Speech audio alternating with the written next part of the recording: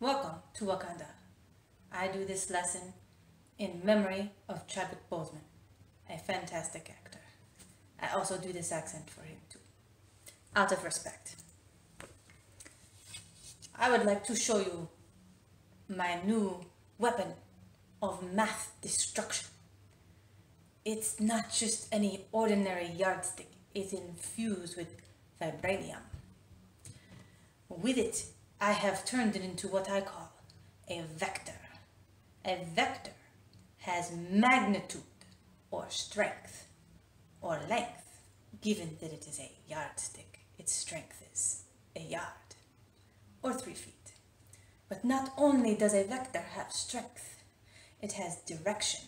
It's very important to point your weapon of math destruction in the right direction and use it for only good, like solving integer addition problems. So, I want you to make vectors and use them to solve integer problems. Come with me. In the last lesson, we did addition of integers using chips. So I would draw 4 positives and I would be neat about it. And across from them I would draw the negatives, which there are 3. These are 3 zero pairs that cancel. And you can see the leftover is a positive 1. Today we are going to do the same thing, but we're going to do it with a number line.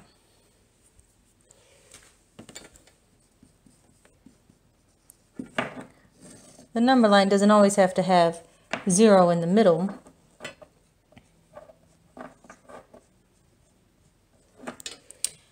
I'm going to number these. I don't always have to number every single one. I can number every other one if I want to. But I want you to always start on the number line at 0. And this is when we're going to draw our arrow. Anything that is positive is to the right. So this is 4. I'm going to go positive 4 spaces to the right, starting from 0. In this case, it points directly to the 4. That is my vector that has length of 4 and a direction to the right. Now, the next arrow will always start where the last one ended. I like to stack them on top with a little bit of space because neatness helps you understand what it is you have on your paper. Because if you can't read it, you can't do it. So now this is a -3. Negative is to the left. I don't go to -3. I make an arrow that has a length of 3, but goes to the left. So 1, 2, 3. Doesn't have to be a perfectly straight arrow. End the arrow. So this one was a length of 4. This one has a length of 3. It's negative direction. So I just want to note that the length of this is 3. The absolute value of this is what absolute value looks like, is 3. Absolute value is the distance something is from 0. A -3 is 3 units from 0. It would have the same length as a +3 arrow. The only thing it's not the same as is the direction. Okay, so I started here and went right 4, and then when I go back 3, I find my answer of 1. This is how you show the work with chips. This is how you show the work with a number line. Absolute value is a good word to know, good 2 words to know. It is the distance a number is from 0. Distance is never negative. You don't go negative mileage to school, okay? So now I'm going to go to the notes page. I'm going to start on the 2nd page and then go to the front that has the vocab. This page has several examples. I'll do a few slowly with you, and then you will do some on your own and check your answers. I wrote down here the definition of vector. You'll want to underline that or highlight it so that when you go to do your vocabulary, you know where to find it fast. When you go to do your vocab, you always want to use your notes first because it's always faster than Googling it. I have already made nice, easy definitions. Google sometimes will give you hard ones. So if you were going to look at this page and ask for an example for me to do with you, which one would you ask for? In case you didn't know, teachers normally put the hard ones at the end. So I won't start off with one of those. I'll start off somewhere in the middle. I'm going to start off with number 12. Number 12 happens to be one that I drew without starting at 0. There will be times where you see problems that do that. When you do these, I always want you to start at 0.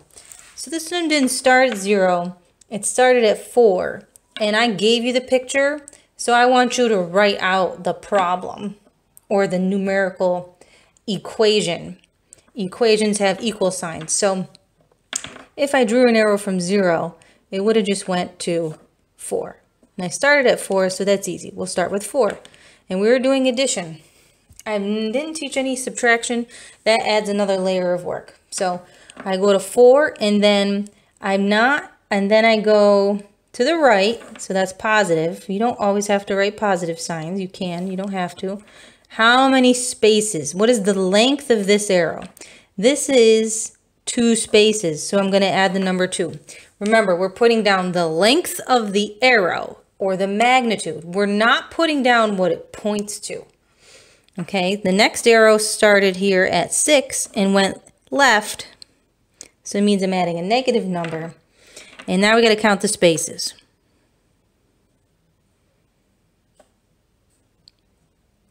Don't count the lines, count the spaces. That went back 8. That's my cool bracelet. And it ends at the answer. The answer is pointing to the answer. Pointing to the answer. -2. We could have done that problem with chips as well, but today we're practicing number lines. So we have more than one tool. You pick which tool you like better, chips or number line. All right, let's do another one together. How about number 15? Number 15. Now, you kind of don't know where to begin, but wait, I always started at 0. I started at 0, in which direction did I go? I went to the left, that makes this negative, and it went left 7 spaces. So it's a -7, and then from there it went, it went to the right, so it's positive 3 spaces. And it's really helpful to put the number right on top of the arrow. And then from here it goes 2 more spaces until you end up with an answer of, I'll just put the answer down here because I'm running out of room. -2. Hey, remember I said 0 doesn't always have to be in the middle of my number line picture. 0 is always in between the positive and the negatives, but we did all our work on the negative side of this number line. No big deal. Just left is negative, and anytime I go to the right is positive. Always start to finish, start to finish, start to finish. And it finishes at -2. Now, should I do one more? No, I'm going to have you guys do the rest of these. All right, I'll do one more. I'll do number 8 at the beginning. How many, this is going which way? For how many spaces? And then from here it goes which way? For how many spaces? So this problem is, and the answer you can see is, okay? Now I'm going to pause the video and I'm going to show you the answers. I want you to look them over, and if you have any questions, you message me or ask me in class. 4 + 2 + 3 is 9 for number 9. Number 10, 9 and -4 is 5. 9 + -4 equals 5.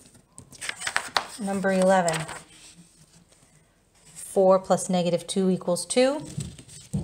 Number 12 we did.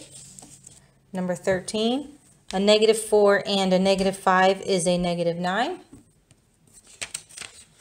Number 14, negative 4 and 3 is negative 1.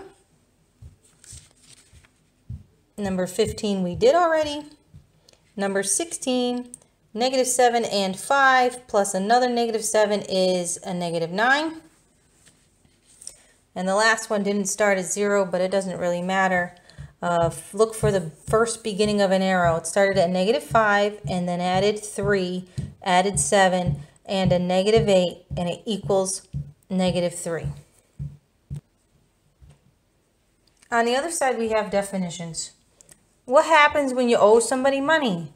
What happens when you lose points in a game? What happens when you can't afford to buy something, but you somehow buy it anyway? These numbers are what? Yep. Negative. The positive and negative whole numbers are called integers. This is a very important word. You're going to see this come up very often. When you get to high school, they're going to give you word problems and they're going to say, make sure to give me an integer answer.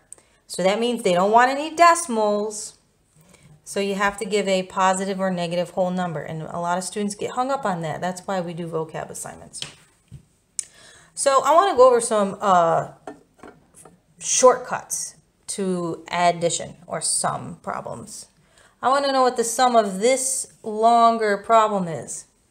But before I do, I want to look for a shortcut. So I want to think, can you think of a way to rearrange the numbers so that you can add them faster? You should have in elementary school learned to do things in groups of 10. We are in a base 10 number system. There were other number systems that didn't count by tens. We count by tens, we put it in a group, we move to the next place value. So let's look for tens. What would you have to add with the 3 to make 10? There it is. Would you have to add with the 5? There it is. How about a 6? Well, look at that. We did the 3 with the 7 as a group, and then we did the 5 with the 5, and then we did the 6 with the 4. So I can add a lot faster. I see 1, 2, 3 groups of 10. When you are changing the order of something for addition, it's totally cool because a 3 plus a 7 is the same as a 7 plus a 3. That's called commutative property. And then when I decide to group them and do answers for each group, I'm grouping things differently. That's called associative property. If you're part of an association, you're part of a group. So these are also important properties for you to know and important vocab for you to learn. So why don't you check out number 2 and see what you can find for groups of 10. So if I see a 6, I'm going to look for a 4. Do you see a 4? No, let's move on. So there's a 7, I would need a 3. I see that. If I see a 9, I would need a, that's right, a 1. If I have a 5, I would need another 5. I kind of have that. So here's a 5, and then here's a 5. Did you see that? I definitely see a 10 over here. Is there a 1 to go with this 9? No. 3 would go with 7. No, I don't see that either. So I did 7. Oh, see this? I touched this 3 twice. I can't do that. That's a mistake. But there was another 3 here. So I got the 3 with the 7. I got this 3, 2, and 5 together. Sorry about that. And then what else? What else do we have left? We have a 6 and a 15 and a 9 that I didn't touch. Check this out. I still want to do groups of 10. So how about I break this 6 down so that I can add it with the 9 and make a group of 10. So what would I add with 9? I would add a 1. So that would make how much left over here in the 6? That would make a 5, correct? I just changed the 6 into 5 plus 1. These are creative ways of looking at problems using properties. So I used the 1 and the 9, but I still have the 15 and the 5, which add nicely to make 20. So let's look at our groups. I got 1, 2, 3, 4 groups of 10 there. That's the 5th group of 10, 6th, 7th group of 10 for a 70. That is some elementary school review right there. Groups of 10, faster way of adding. Okay, let's get used to using some words because we're going to be doing word problems. That's when it starts to get a little more challenging. What's the opposite of going up 3 feet? And if you write it as an integer, it'd be -3, down 3. What is the opposite of going right 4 blocks? It's right, left 4, or -4. What is the opposite of earning $10? That would be spending $10. That would be taking out of your bank account or your pocket. So it's negative.